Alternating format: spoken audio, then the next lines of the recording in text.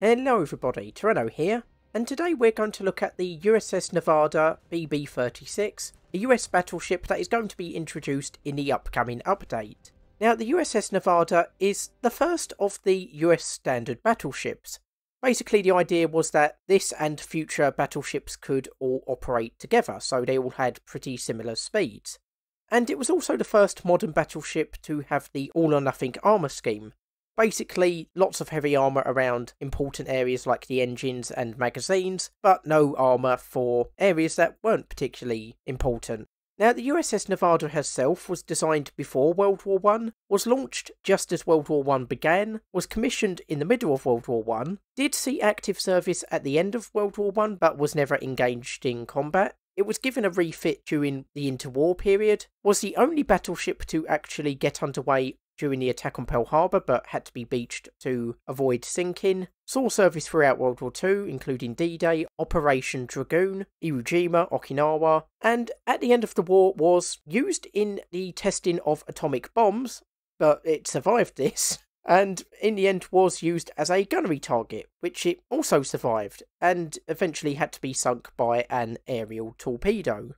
Now, the USS Nevada is similar to the Arizona, which is already in-game, but it has a slightly inferior armament. It has the same 14-inch caliber guns, but unlike the Arizona, it only has 10 of them, housed in 2 triple and 2 twin turrets. However, when it comes to the secondary armament, it is far superior to the USS Arizona, because of course Arizona was sunk at Pearl Harbor, Nevada did survive, albeit had to be beached, and thus went into refits, and was given 16 5-inch secondary weapons in 8 twin turrets, and for its auxiliary anti-air armament it has 8 quadruple 40mm Bofors guns. I thought it had more than that, but that's what it says in the Devblog, as well as up to 40 20mm Oerlikon cannons. So this is going to be excellent at taking down enemy aircraft, because you would have thought American ships would be very good at taking down aircraft. They were renowned for being fitted with all sorts of anti-aircraft weaponry, and lots of them. But of course, all of the battleships we have in War Thunder at the moment, the Arizona,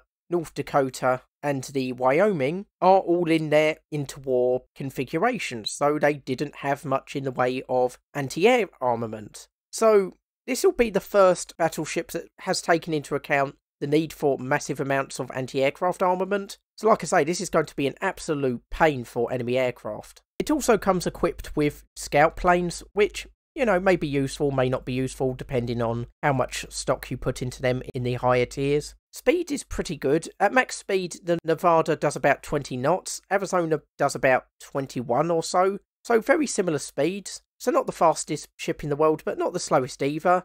It has pretty good armour as well. It has up to 343mm of armour for its armour belt, and the turrets are protected by up to 457mm of armour.